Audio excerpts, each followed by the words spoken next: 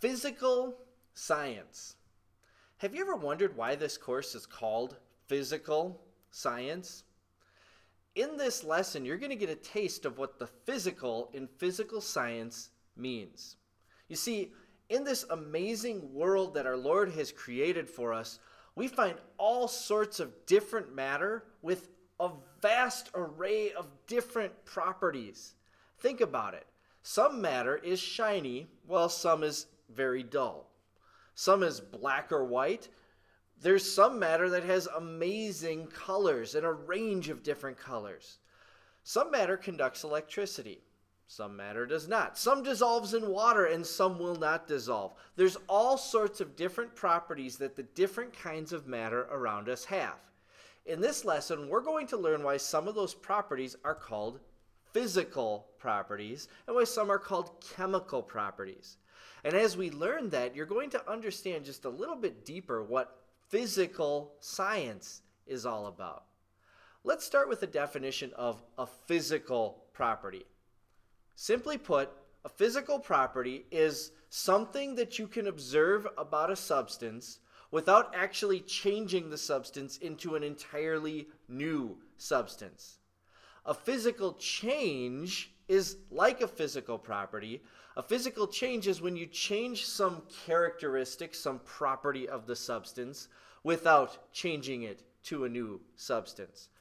So that's what a physical property and a physical change are. Here's another way of saying that. When you observe a physical property, the atoms remain chemically bonded the same way. When a physical change happens, the atoms are chemically bonded together the same way. Let's take a look at a real-world substance that undergoes a physical change, which is a change to a physical property of the substance. And that substance we're going to take a look at is ice. I want you to take a look at this ice cube, but also take a look at the molecules in the background. Do you notice that those are water molecules? Each has one oxygen and two hydrogen atoms bonded together. Now, when water molecules make ice, there's this other weaker type of bond that forms. I represented it in the background with dotted lines. That weaker type of bond holds the water molecules together as a solid.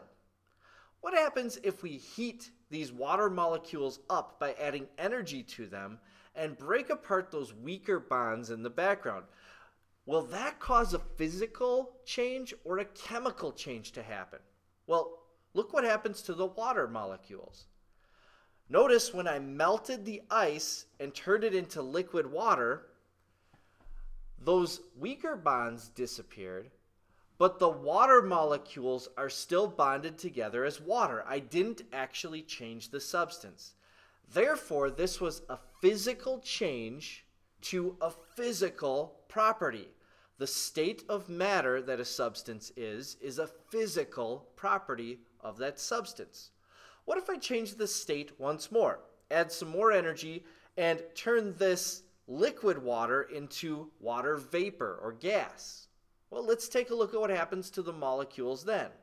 I'm going to cause them to spread out, move more freely, move more quickly, but notice that those water molecules are still an oxygen atom bonded to two hydrogen atoms. That makes this a physical change to a physical property. And the physical property, once again, is the state of matter. Now, there are a lot of other physical properties that you can observe without changing a substance. Let's imagine, for example, a nugget of gold. And here are the atoms that make up that gold nugget.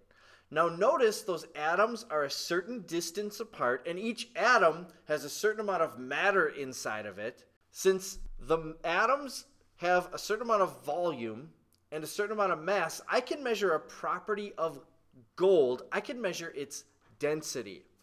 When I measure the density of gold, I have to measure its volume and its mass.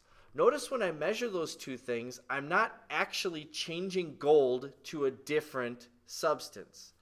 That means that this is a physical property that I'm observing.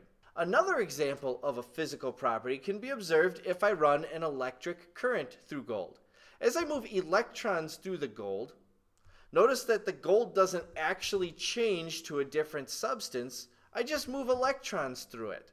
That means that whether it conducts electricity is a physical property.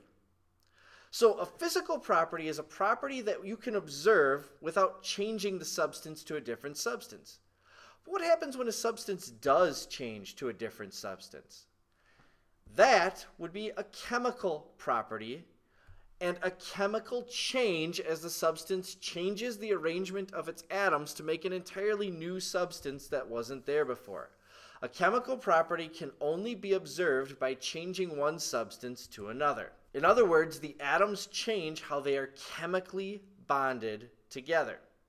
Let's take a look at an example of this. Here is a nugget of iron, pure iron with iron atoms bonded together. Whenever iron contacts oxygen in the air in the presence of moisture or water, the iron is going to undergo a chemical change. The iron is actually going to corrode, combining with the oxygen to form a new substance, iron oxide, and iron oxide is commonly referred to as rust. Notice that we entirely changed the bonds between the substances that were there before. Before, we had iron bonded together as a pure crystal, and we had bonded together two oxygen atoms to make a molecule. Now we have a crystal made up of iron atoms bonded to oxygen atoms, and it looks entirely different than the arrangement of atoms that there were before.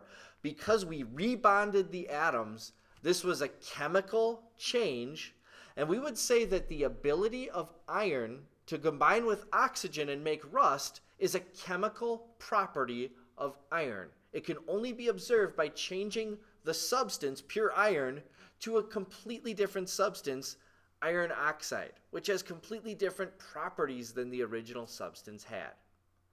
So, to recap, a physical change is a change to the physical properties of a substance.